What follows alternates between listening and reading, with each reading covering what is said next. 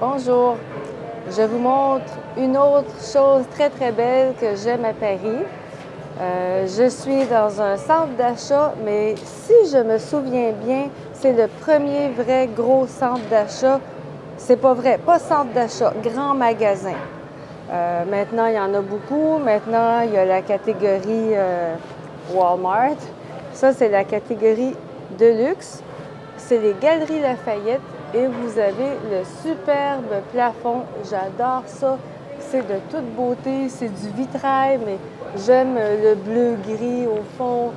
Toutes les couleurs des vitraux, ils sont éclairés. Je ne sais pas si c'est juste la lumière du jour qui l'éclaire.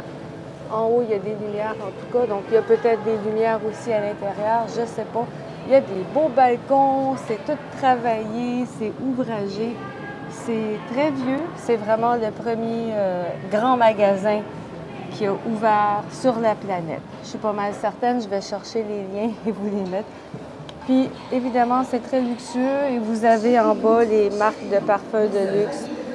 Il y a du Louis Vuitton, je ne sais même pas comment on prononce. En bas, dans les parfums, il y a Dior, parfums et produits de beauté, Dior, Lancôme, Guerlain, Armani, et les autres, je ne les connais pas. Chanel, bien sûr, Chanel. Donc, c'est tout. C'était les Galeries Lafayette, à Paris.